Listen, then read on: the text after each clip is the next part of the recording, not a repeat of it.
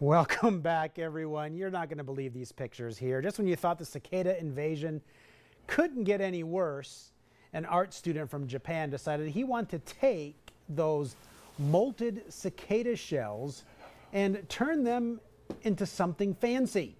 So he created a couple of iconic characters, such as the xenomorph from the Alien movies, right there, and Godzilla. It's kind of nasty when you think about it, but those look really cool. When you step on that in the dark and your kids are playing with it, Crunch. it won't hurt like a Lego. You know that.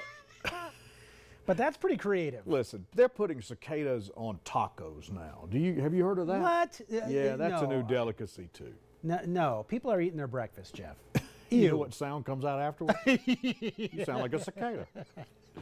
We'll be right back.